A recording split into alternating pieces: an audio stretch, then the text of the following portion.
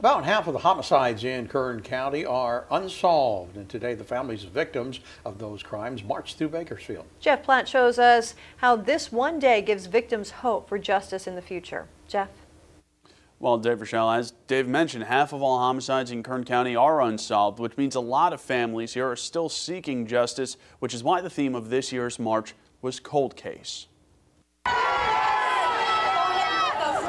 The path to justice can be long and rigorous. Do not lose hope. Arlana St. Clair, whose son was killed 19 years ago, is still on that path. It kind of breaks my heart for them, and it reminds me to pray for others that are still going through this.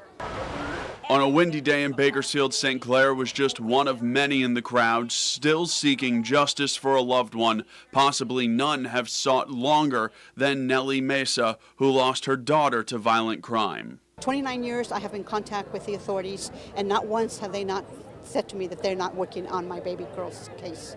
Nellie hasn't given up hope that one day she will find justice. Police Chief Lyle Martin hasn't given up either and says he never will. Even though they're called cold cases, our policy is no case is ever closed.